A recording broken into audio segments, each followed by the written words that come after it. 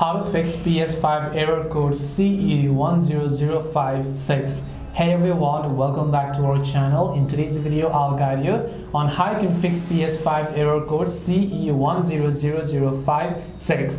So make sure to watch the video till the end. Now, if you have been using a PS4 and then you got the error of 10005-6, it's actually quite simple. This is actually not an issue with your PS5, but an issue with the disk or the CD that you're putting inside your PS5. So it's like a disk related issue that prevents the console from reading the disk. Either there are many things happening here, an unstable internet connection, so just make sure that your Wi-Fi is working just fine and that your DNS settings are also configured properly. The other is scratches or dust on the disk. So if you have any sort of scratches or any sort of dust on the disk, that could also be one of the reasons, and another reason could also be low storage. So just go to the storage, and these are simply some of the core reasons. Just make sure that you have enough console storage over here, and after you've done that, you should be good to go. And you can also resolve it by simply cleaning the disk and making space on a PS5 console or modifying the DNS settings. And these are the core reasons why this happens and some of the ways on how you can fix them.